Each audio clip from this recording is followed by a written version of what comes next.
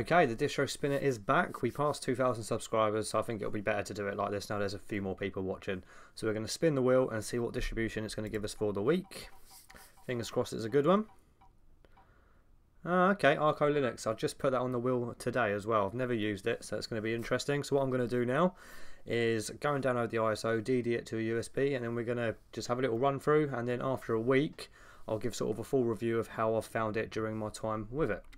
Okay, before we DD it to a USB, they've got quite a few different versions, different desktop environments and Windows managers and such. So we've gone for the Deepin one because I've not looked at the Deepin desktop environment in quite a while. So I think it'll be quite interesting to see how things are going on with that. So I'm just downloading it here, and then once that's done, we'll be jumping into it. Okay, so we've just booted up into the live ISO. I've run gparted already, so now we're going to run Calamares, which is what it uses to install. Internet. I'll tell you what, have I got a spare Ethernet cable anywhere? No, so we're going to have to go into the wireless and just chuck it on wireless for a moment.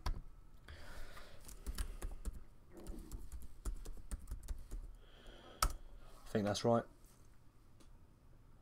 Soon find out. No, it's not.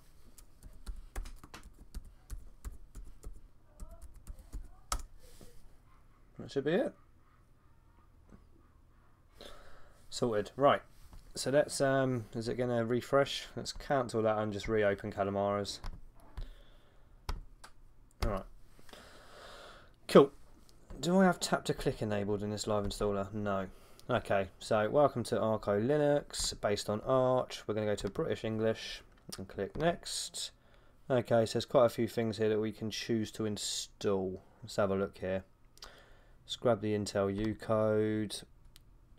Graphics, let's see what's in there. Let's grab GIMP. Let's get Inkscape as well. That'll be okay for that. Does it want us to choose an image viewer as well? Well, let's go for Ristretto then. I don't know if it does stuff automatically or not then. In fun, we're not going to get anything for fun. We're not looking for fun right now. Web browser, we're just going to go for Chromium, and then we're going to go for, is there anything else on here? Let's get Telegram desktop as well. Does it have evolution? It does, so we're going to get evolution. Do I want anything else in here? No. Right, LibreOffice fresh. Let's just go for the whole of that. Bang, there we go. Multimedia, let's see what's in multimedia. So we've got Kden Live, OBS Studio, blah blah blah. I'm probably just going to grab, because I'll use like an app image or something for Kden Live, so I'm not going to worry about that for now. Do I want any of this? Let's grab VLC while we're here. Let's get OpenShot as well, OBS while we're there, and I think that'll do. Let's grab Lollipop as well. No, I'm not going to grab Lollipop actually.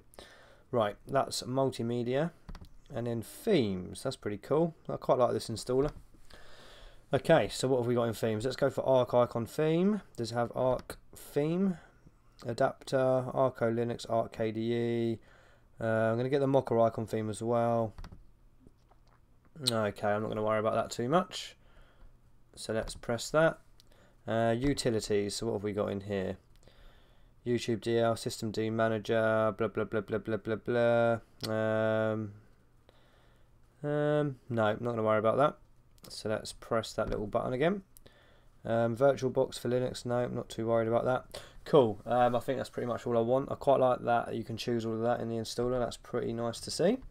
Right, let's click next. It's already selected the right region, so let's click next. Let's test our keyboard. Bang bang. Oh, yeah, that's all good. Let's go for next. Right, I'm going to go for just a straight erase disk. We're going to get swap with Hibernate. So that's going to give us a 300 meg EFI FAT32 partition for boot files, swap of 17 gig, and then the rest is going to be en route for Arco Linux. So it doesn't separate your home or anything like that by default. Let's go next. Let's type in our user accounts.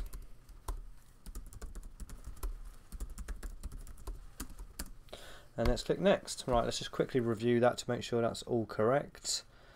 Yep, looking good to me. So we're going to go ahead and install that to the disk. And then once that's done, we'll be booting off this. Okay, we have booted up into the Deepin desktop environment. Here's your welcome screen here. Let's have a quick little read. The links below, get you started, blah, blah, blah, blah. We appreciate your feedback and donation. Haven't donated. Learn, have fun, and enjoy. The Arco Linux team. There's a donate button there, release info, choose your project, get involved, core info, debug, fast track, forum, and YouTube. Then it's got some links here to their Telegram groups and Discord stuff, Twitter, and just a few other things there. So we're not going to show that on startup now. Right, let's close that. So this is, they use the compact theme by default. So what we're going to do is just change the mode to efficient mode. I prefer a taskbar. That's a bit better. Right, let's have a look around to see what's actually installed then. So here's our launcher. It's a full screen launcher. So we have Files Manager, which will be the Deepin file manager, I'm going to imagine. Yeah, so there's the file manager. We'll leave that open and we're just going to have a little look through. Music, so there's that Deepin music player. It's been a while. Yeah, looks like it is. So let's keep moving. Screenshot, image viewer, editor. What's this? So is this the Deepin text editor, or yeah, Deepin editor? Let's leave that open as well. Let's keep moving. Terminal. Let's have a look at the terminal. There we go. There's your terminal there, and we'll have a quick read of the little ASCII thing. So we have package-wise 1135, and it's Pac-Man. There's our two screens. DE is Deepin. Windows Manager is Mutter Deepin Gala. Themes, we are using the Arc Dark theme. The icons is Sardi Arc. Cool. And we're currently using about just over 1 gig of RAM. So let's keep having a little look around. Also, during my week with it, I've decided I'm going to test out some of their other versions as well, because there's some that interest me that look quite cool. So we have screen recorder, voice recorder, bootmaker, clone. What's this?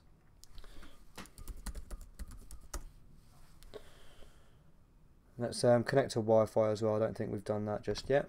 So let's go into our Wi-Fi. I think I've already done that wrong.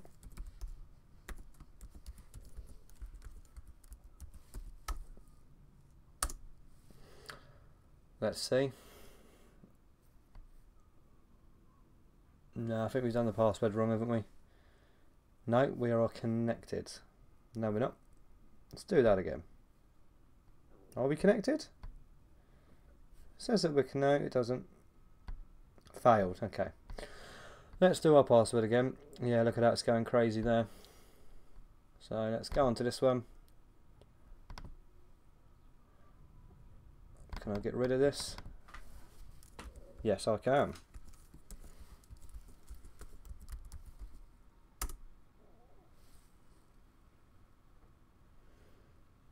Is that connecting or what? What's it doing here? Ah, I didn't press save, did I? Can tell I haven't used Deepin in forever. Let's go to save. I'll probably have to redo what I just did, don't I?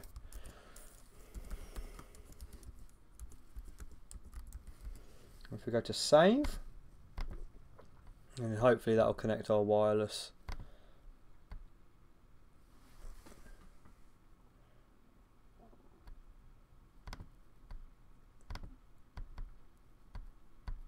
Is that connected?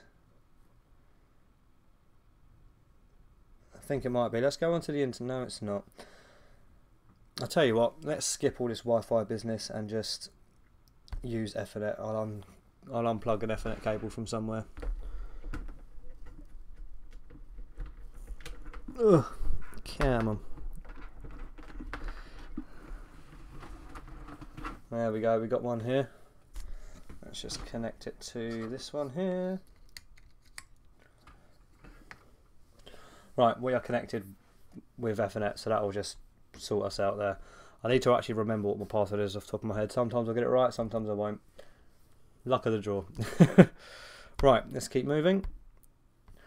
So that was clone. We didn't really look at clone though, did we? Where's it gone?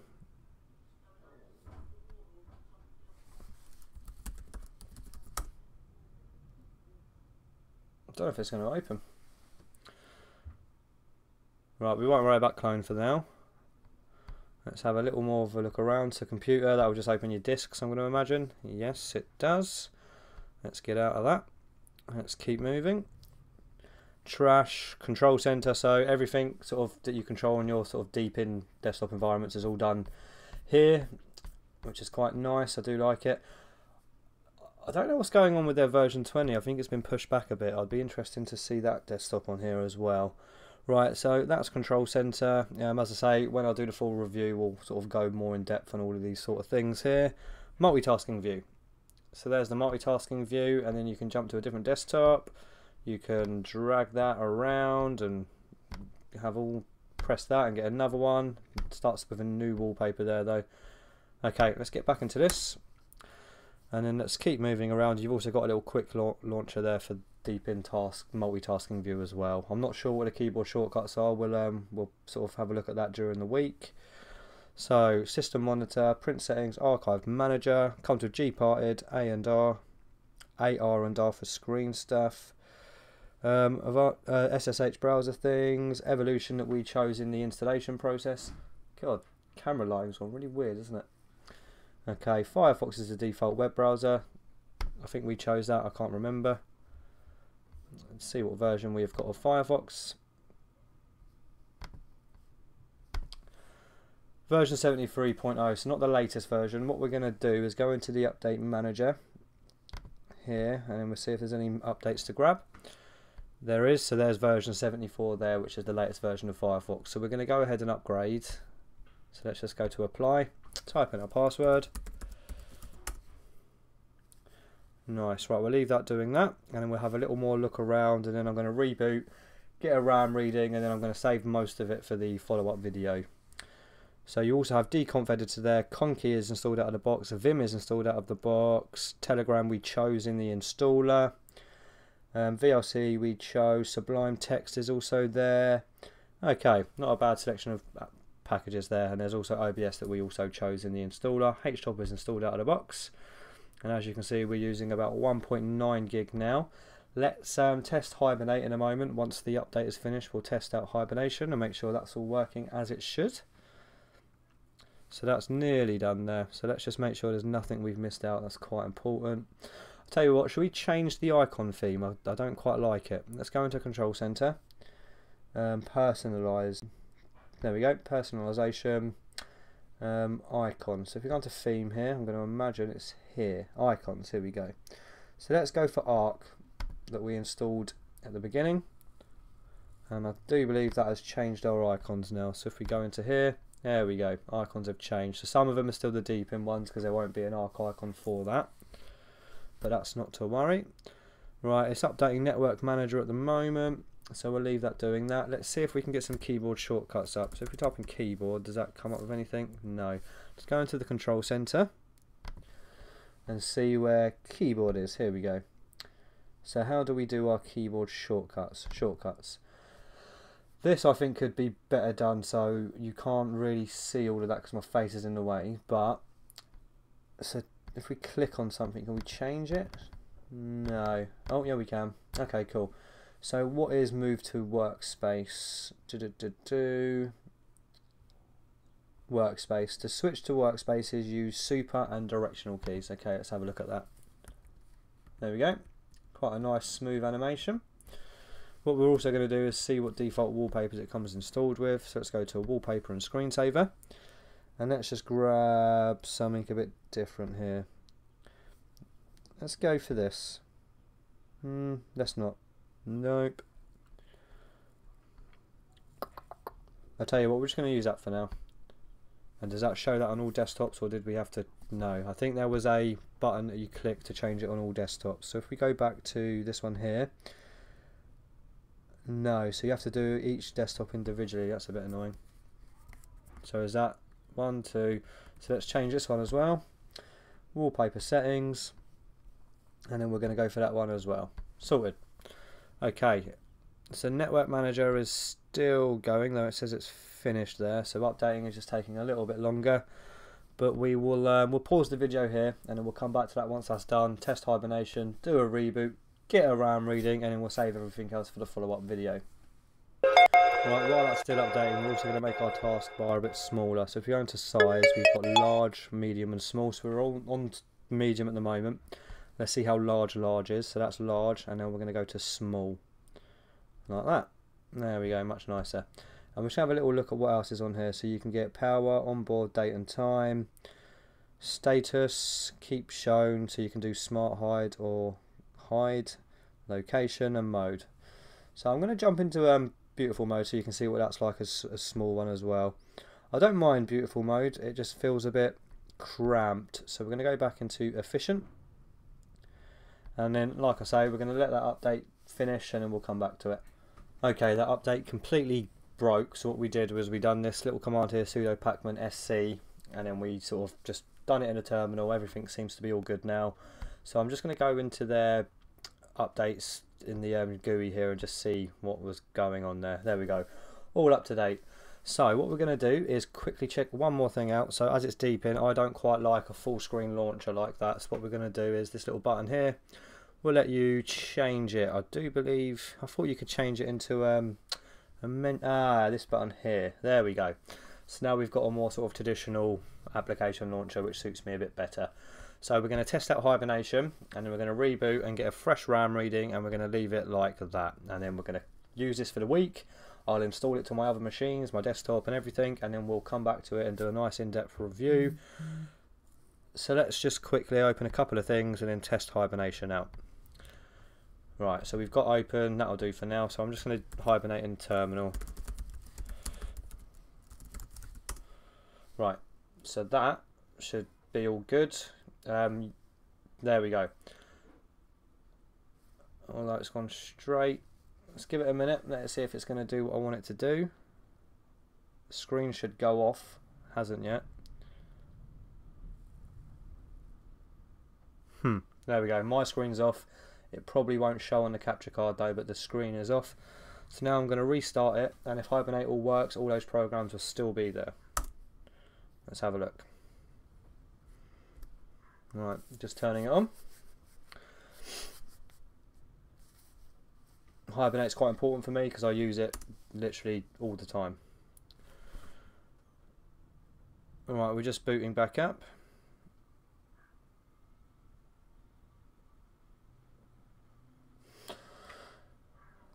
Right, here we go, let's type in our password, and hopefully if all's gone correct, those programs will still be there. There we go. So hibernation works as it should, which is all good for me. I also managed to connect my Wi-Fi there, a little brain kicked in. So what we're going to do now is do a reboot, and then we're going to get a RAM reading, and then we're going to wrap it up. So let's just go to reboot. I'm going to leave it to record. Let's see how fast it boots up. I will have to hit enter when it gets to the grub screen or whatever it uses though. Right, enter. Let's see how quickly it goes. There'll be a bit of a delay from the capture card, so you won't see it straight away. There we go. Not too bad. So now what we're going to do is very quickly open up terminal, type in htop, and we have got 670 megabytes RAM. That's pretty good, especially for sort of deep in. It's quite a flashy desktop environment, so that's quite nice actually. I'm not too fussed with that. Everything's working as it should. We managed to get the update going. Hibernate is working. I'm not too bothered about having to use this for the week actually. I'm looking quite forward to it. Thank you for watching. If you've enjoyed this video, please subscribe, and I'll see you on the next one. Bye bye.